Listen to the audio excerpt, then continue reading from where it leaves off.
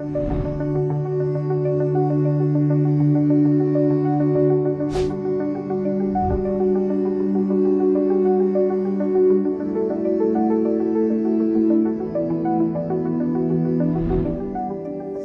of all, let's point out that the length of time that it takes you to prepare and implement the standards in the Exemplary Provider Accreditation Program are all about you.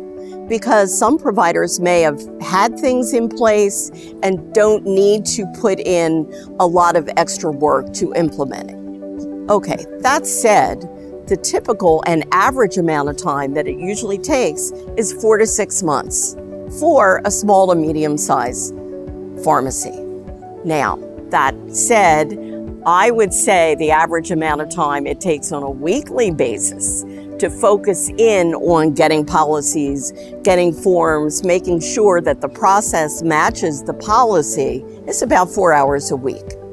Everybody can dedicate 4 hours a week to accreditation that's going to standardize your processes, streamline your operations, and validate your quality.